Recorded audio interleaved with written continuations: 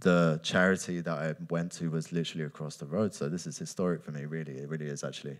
Ladies and gentlemen, please give it up for Rudimental's Amir Amor.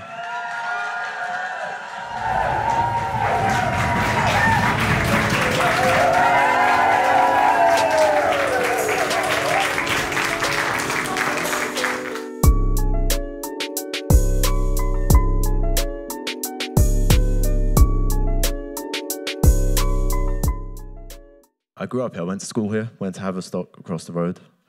I went to Tribal Tree, which is a studio that was at number 66, Chalk Farm Road. That one, I know some of you went there as well. I can see some faces.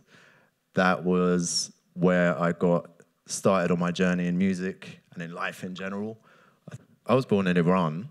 Okay. And yeah, I was born in 1985. You do the maths. In the middle of something called the War of the Cities, which was between Iraq and Iran. It was quite a heavy war. And we immigrated here when I was 8 years old.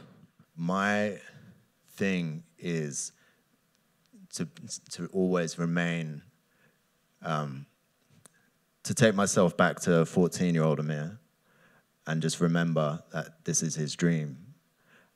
And even my studio at home, I moved it around a couple years ago to make it more like it's my bedroom when I was a teenager or when I was young, because it sort of like just takes me back to that play attitude where it's not work, it's play. So when we started, it was less of an era of independence. You were quite reliant and dependent on labels, especially if you need the money. So one thing I wish someone told me, I guess, would be to hold out a little bit and not jump into something that's quite exciting. Just think about your value for a moment, what you're providing. You are the value. Your creativity is the value. Those people in the businesses, in the labels, in the bigger labels especially, may make you feel like you need them, but you don't need them, man.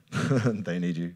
You got to catch yourself out and realize that creativity doesn't belong to you. Inspiration doesn't belong to you. It's something that happens if you get rid of as much friction as possible. That's the whole point.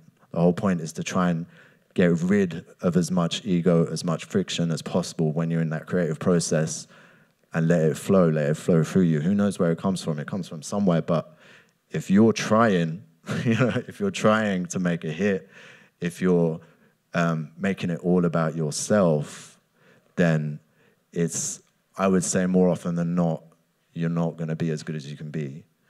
What do you want young, hungry entrepreneurs, freelancers, music creatives to take away from tonight? One thing.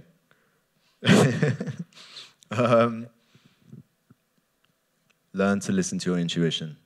Learn to listen to it, because that's always right. It's always right, man. It's never been wrong. It only gets wrong when you layer it with logic and you start to overthink things and you start to try to analyze. It's like, how am I going to fit into this? How does my ego fit here? It's not really about that. Your intuition is always right. And it's that first little subtle voice that you hear that you easily forget half a second later. So learn to listen to that.